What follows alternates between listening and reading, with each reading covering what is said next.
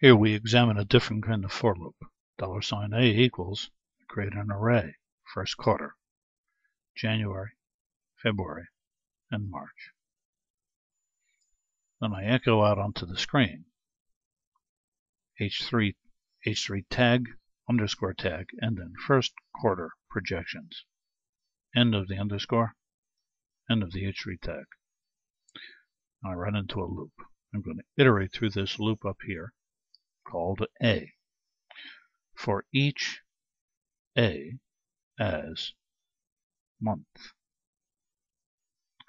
echo the month, dot, and then car's turn line feed tag. So it'll print out each one of these months. January, February, March, one right underneath each other. One underneath the other. Well, that's good. Let's see if we can do that. Save this, and then let's bring up our file and refresh, and bingo, there we go. First quarter projections, January, February, and March. Wow, this worked fine. And there's the name of the file that I keyed in, PHP for loop02.php.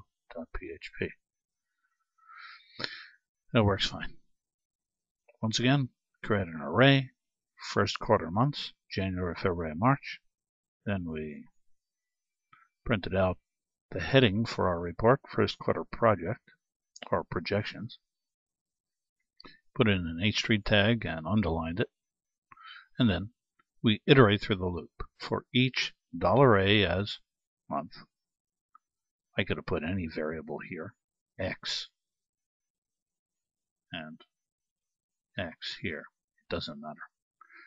For each $A element as, and then a variable. It'll be the iterative variable. Echo that iterative variable, dot,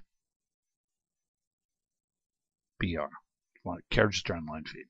So for each one of the elements as $X, echo that $X, and a line break. Concatenate it with a carriage return line feed, excuse me. And that's it. There we go. January, February, March. First quarter projections. That's all I have to say for now. Thanks so much for listening. This is George Boole. Bye-bye.